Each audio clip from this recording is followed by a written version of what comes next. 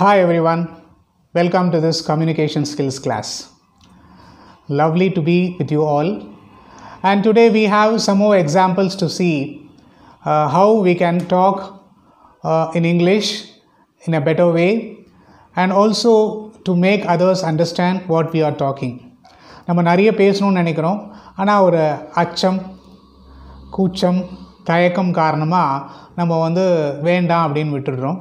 We are going to learn how to come out of it. Okay, right.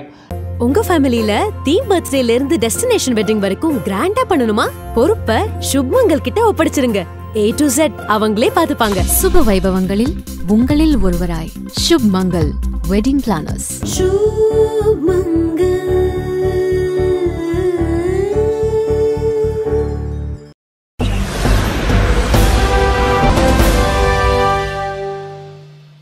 இப்போது நீங்கள் ஒரு பேங்க்குள்ளே போகிறீங்க. இந்த பேங்க்குள்ளே போகும்போது நார்மலாக என்னென்னா பேங்க் அக்கௌண்ட் ஓப்பன் பண்ணணும்னு சொல்லி போவோம். அப்புறம் செக்கை நம்ம டெபாசிட் பண்ணியிருப்போம். அது கிளியர் ஆகிடுச்சா இல்லையா, உங்கள் அக்கௌண்ட்டுக்கு வந்துடுச்சா இல்லையா அப்படின்ற மாதிரி. பேங்க்கில் என்ன டெபாசிட் ரேட், இன்ட்ரெஸ்ட் ரேட் என்ன அப்படின்னு சொல்லி கேட்கலாம். அப்புறம் நான் அக்கௌண்ட்டை க்ளோஸ் பண்ணணும்னா அது என்ன பண்ணணும் அப்படின்ற சின்ன சின்ன விஷயங்கள் நம்ம கேட்டு தெரிஞ்சுக்கலாம். சரியா? ஓகே. இப்போது நீங்கள் பேங்க்குள்ளே போயிட்டீங்க. போனதுக்கப்புறம் first you are meeting the person over there. கிளர்க்காக இருக்கலாம், அசிஸ்டண்ட்டாக இருக்கலாம், அசிஸ்டன்ட் மேனேஜராக இருக்கலாம், யார் வேணாலும் இருக்கலாம். Okay, you are just going and meeting the particular person over there. Excuse me, can I have an application form for opening SP account please? Can I have an application form for opening an SP account please? ஒரு opening SP account please அப்படின்னு சொல்லலாம். Excuse me அப்படின்னு ஆரம்பிக்கலாம். இல்லைன்னாக்க straight away can I have an application form for opening SP account please? Can I have an application form for opening SP account please? சொல்லி பாருங்கள். Can I have an application form for opening SP account please கேட்கலாமா? Okay. இல்லைன்னா good morning sir, I am Suresh, I want to open an account in your bank. நீங்களா போய் introduce பண்ண. Good morning sir, I am Suresh, I want to open an account in your bank. Good morning sir, காலை வணக்கம், என் பேர் Suresh, I want to நான் இதில் ஒரு கணக்கு துவங்க விரும்புகிறேன் அப்படின்ற மாதிரி சொல்லலாம். Good morning sir, I am Suresh, I want to open an account in your bank அப்படின்னு சொல்ல முடியும். I want to open a savings bank account in your bank. Straight away. I want to open a savings bank account in your bank. May I know what is the minimum amount to be deposited? நான் உங்கள் பேங்க்கில் account open பண்ண விரும்புகிறேன். எவ்வளோ minimum amount deposit பண்ணணும் அப்படின்றத நான் தெரிஞ்சுக்கலாமா அப்படின்னு கேட்குறீங்க. தெரிந்து கொள்ளலாமா? மே ஐ நோ அப்படின்னு சொல்லிட்டு. I want to open a savings bank account in your bank. May I know what is the minimum amount to be deposited? May I know what is the minimum amount to be deposited? அப்படின்னு சொல்லலாம். அப்போது account open பண்ணுற ஃபார்மாலிட்டிஸ்லாம் இருக்குது, அங்கேயே கேட்பாங்க. நீங்களே ஜென்ரலாக oral discussion நடக்கிறது இல்லையா? அப்போ பேசும்போது சொல்கிறீங்க, I need check book and debit card facility. நீங்கள் அதை டிக் பண்ணிவிடுங்கன்னு சொல்லுவாங்க.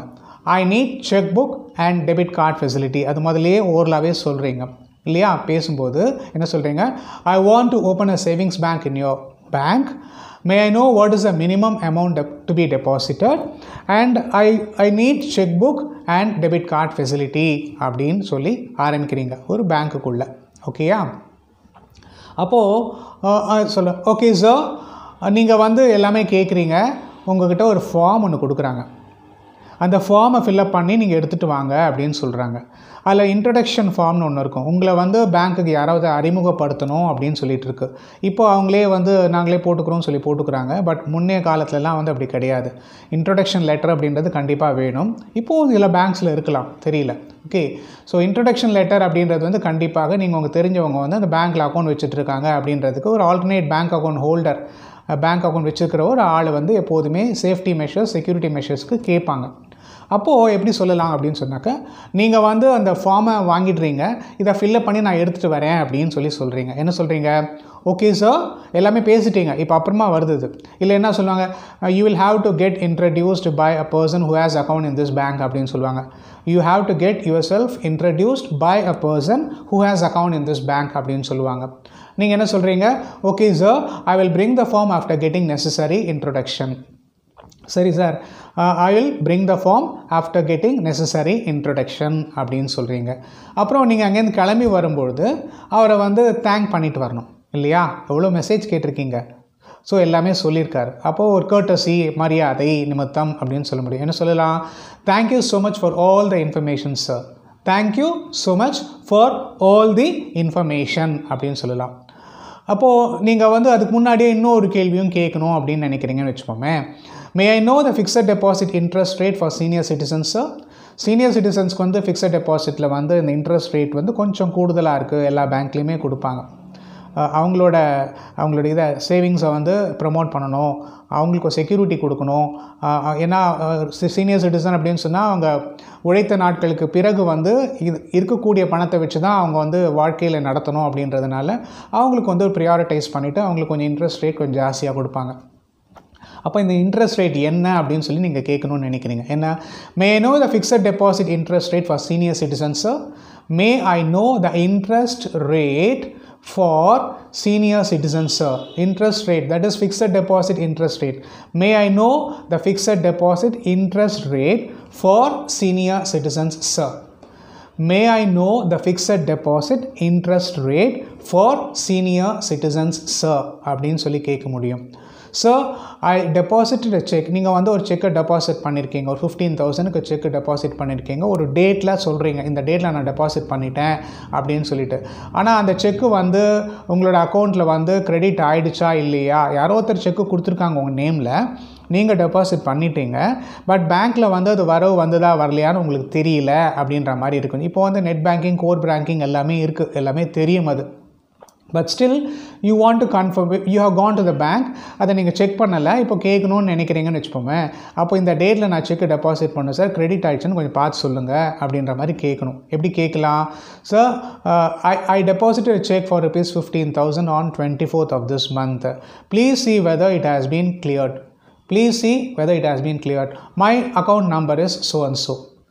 என்ன நம்பரோ அந்த நம்பரை சொல்லுங்கள். எப்படி சொல்லலாம்? Sir, I deposited a check of ₹15,000 or for ₹15,000 on 24th.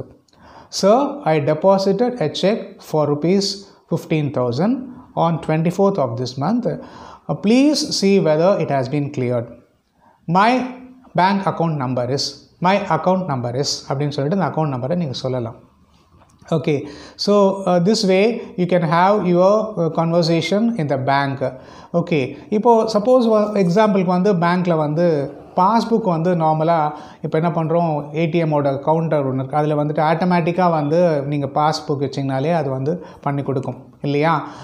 அப்போது வந்து நீங்கள் பேங்க்குள்ளே போயிட்டு அந்த பாஸ்புக்கை காமிச்சு அது பண்ண தெரியல உங்களுக்கு. So you are going inside a bank, நிறைய என்ட்ரிஸ் வந்து அதில் என்ட்ரி ஆகணும்னு நினைக்கிறீங்க. அப்போ வந்து அங்கே இருக்கக்கூடிய அந்த கேஷியராக இருக்கலாம், அதர் ஸ்டாஃப் ஓவர் தேர், அவங்கள வந்து பார்த்துட்டு நீங்கள் கேட்குறீங்க, இந்த மாதிரி எனக்கு வந்து இதில் என்ட்ரி போட்டு கொடுங்க அப்படின்னு சொல்லி கேட்குறீங்க.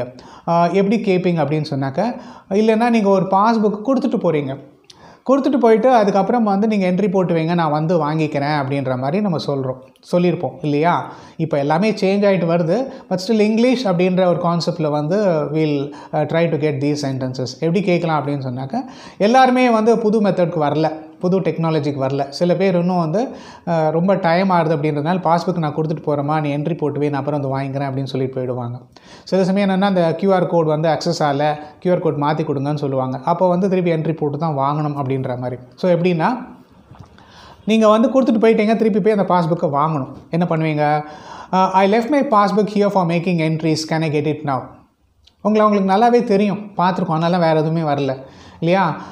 எப்படி சொல்கிறோன்னா, I left my passbook here for making entries இந்த பாஸ்புக் இல்லையா? இல்லை, I left my passbook here for making entries, 2 வாட்டி பாஸ்புக்னு வர வேண்டாம். I left my passbook here for making entries. I left my passbook here for making entries. I left my passbook here for making entries. I left my passbook here for making entries. Can I get it now? Can I get it now? எனக்கு கிடைக்குமா, entry போட்டிங்களா, கிடைக்குமா அப்படின்ற மாதிரி சொல்லலாம். சில பேர் வந்து இங்கேருந்து ட்ரான்ஸ்ஃபர் ஆகிட்டு வேறு ஊருக்கு போகிறாங்கன்னு வச்சுக்கோங்களேன்.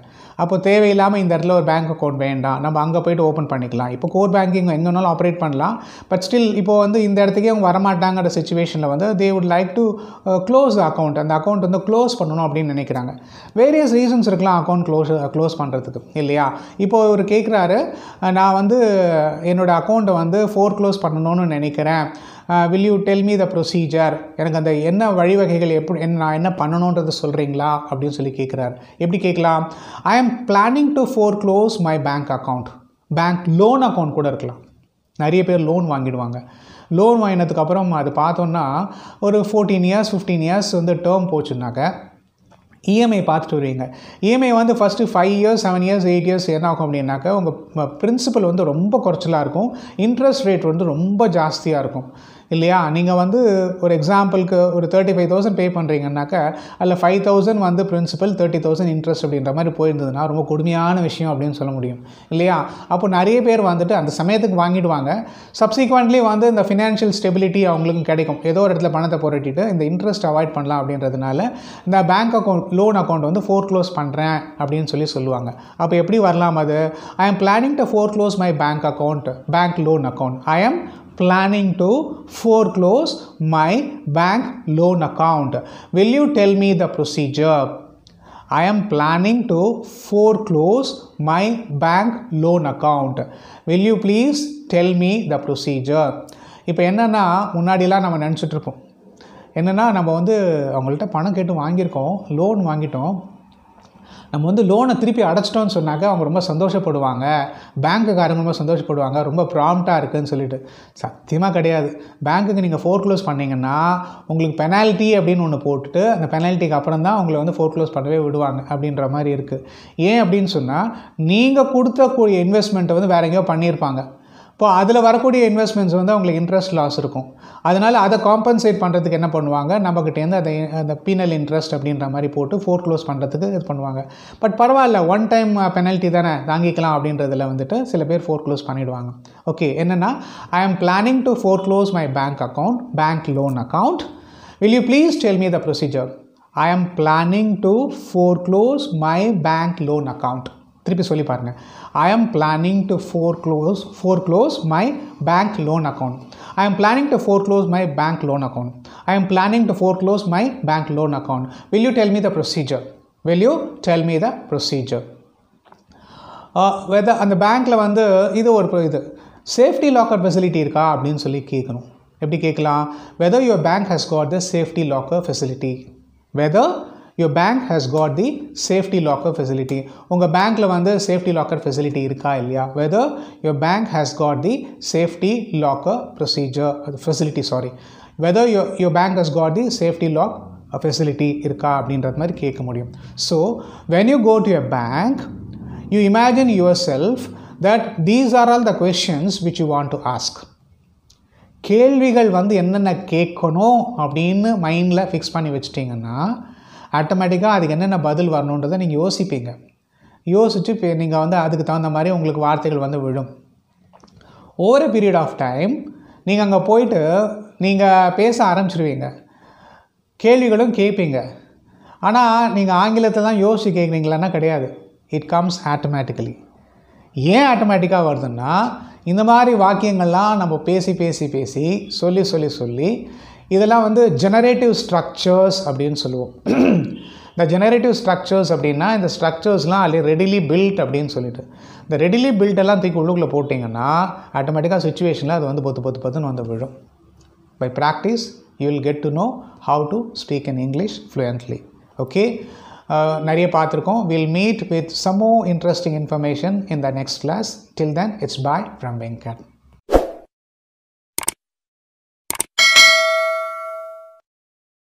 சுப வைபவங்களில் உங்களில் ஒருவராய் சுப் மங்கள் வெட்டிங் பிளானர்ஸ்.